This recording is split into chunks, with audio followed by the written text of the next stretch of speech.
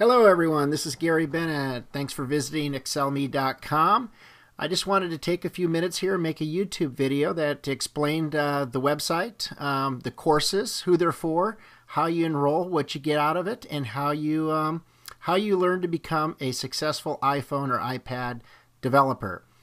So I'm going to take you real quick through how you know which course is right for you, how to enroll the courses and what you get, as well as the forums and some of the other learning material that we have to help you become a successful iPhone, iPad, iTouch, iEverything, developer. First of all, you can see there's some buttons here on the home page that take you through. If you're a brand new developer and you've never written any software before, or have never even learned to write software, which courses that you should take, or if you programmed before but just not on a Mac or an iPhone, what courses you can take, as well as the new iPad course that we're now offering, our iPhone iPad game programming course. And if you do have a little bit of Mac programming, which courses that you should take. And we also offer a iPhone marketing class as well. So if you click on any of those buttons, they will take you to the classes that go in sequence that you can go ahead and take. They are progressive, sequential. And if you've never programmed before, recommend that you start out with the Introduction to Object-Oriented Programming and Logic for iPhone developers. It's a class that takes you through all the OOP principles and logic principles that you're going to need to know to become an iPhone developer. To become an iPhone developer, the main language, the only language, is Objective-C 2.0 on Xcode, the Xcode Integrated Development Environment. From that, we learn and we build on to go on to our Cocoa and Xcode course. Okay, Cocoa and Cocoa Touch is what we use to utilize the framework and the SDK for the iPhone. It allows us to use all the controls, all the buttons, everything for the iPhone. And Xcode is the integrated development environment where you actually write your code and debug your code. Not that, of course, you'll be debugging your code because it will always work. We wish anyway. And then from there, we have the two SDK courses that take you through everything for learning how to use the main parts of this huge software development kit that we get from Apple. All right, and then of course, if you want to write iPad applications, then you can take the last course, which is the Learning to Write for the iPad. It assumes that you've already known or have taken those courses, or you've written iPhone applications before. And so we take you through all the things that are unique to the iPhone SDK, currently 3.2, that is out. But wait 6 months and it will be 3.3. So anyway, now you see what courses they're offered. You can click on the schedule and kind of look at what is going on in the schedule. Now again, they're sequential. So if you have programmed before, then I recommend that you come in and that you take the Objective-C 2.0 for iPhone developers. All the classes are a month long. The ones that are live, they're twice a week, either on Tuesdays or Thursdays, or Tuesdays or Thursdays, or Mondays and Wednesdays. They typically start at 5 p.m. Pacific time. That's regardless if it's a daylight savings time or not. And they're all recorded as well. They're all done live through webinar. And you get an invite, and when you join, you sign up, you join, and you get an invite for the webinar. That explains to you how to go ahead and connect.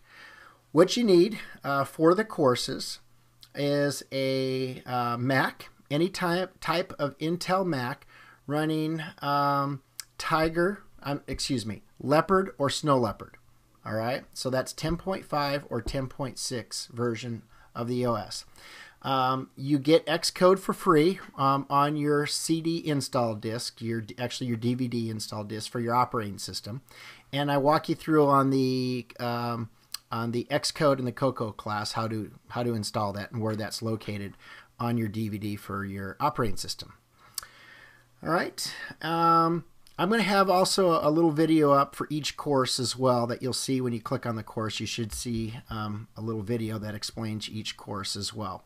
Now, all the classes are live. And they're also recorded. So if you see the schedule here and you're like, oh, you know what? I really want to start from the beginning here and do the start with the Introduction to Object-Oriented Programming and Logic course, but I got to wait till July. Well, all the courses are recorded from the very last time that I gave them.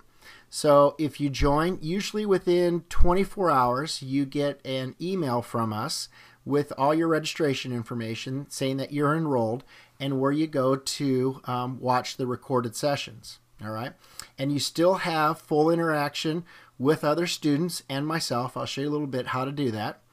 And then you have also access when the live course starts in July. You can take the live course. You have access to all the recordings, and you have access to the live courses for as long as you need.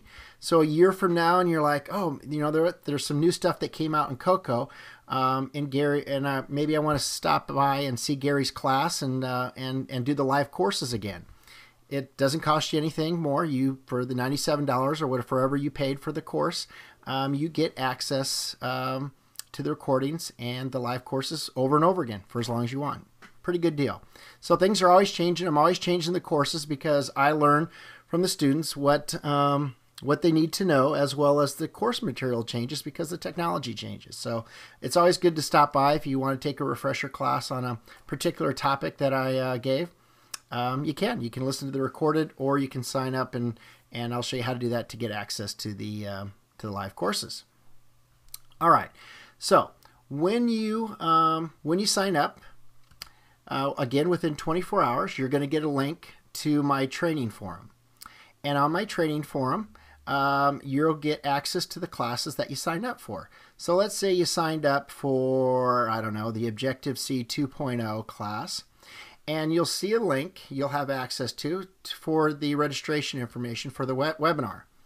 You click on this link here and you enter your information, and it will send you, the webinar information will send you a link and calendar invites to import into your Outlook. You know, heaven help you if you're using Outlook.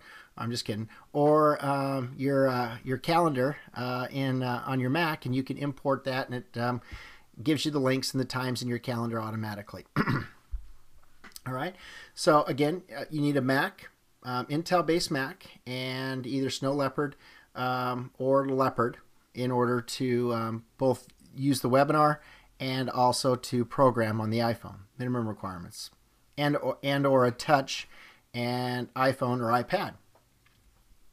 All right, so so now that gets you access to the live courses, and you have full interaction with me during the courses. You can raise your hand using the webinar tool. You can type in questions and I answer them live during the class. You can also email me if you're doing the recorded courses. You can always email me or call me directly if you have questions either on your own project or on the course. And students do that all the time, and I usually don't mind. It's not an issue, unless of course you want me to write the application for you. Which I can help you with, but obviously from time constraints it can become an issue. So let's say you want to watch class number 2. So each class, there's 8 classes in a course. Excuse me, 8 classes in a course, and again, they last about 60 minutes plus or minus 15 minutes. So let's just go to this particular class for Objective-C, and here's the last recorded video. Anything that you needed for the class. So here's my hard-coded presentation in PDF format. Here's any answers to any exercises or any other programs that we have for this particular course, as well as the homework that I recommended for the course as well. And then if you scroll down, you can see all the other students' postings and or questions that they had that myself or other students jumped in to answer.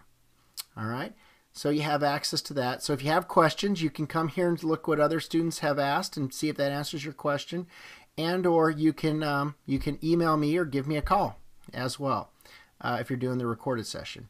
And then of course, anytime if you want to take the live course, you just go to the particular course that you want and click on the webinar information and sign up, and you're in the next live webinar.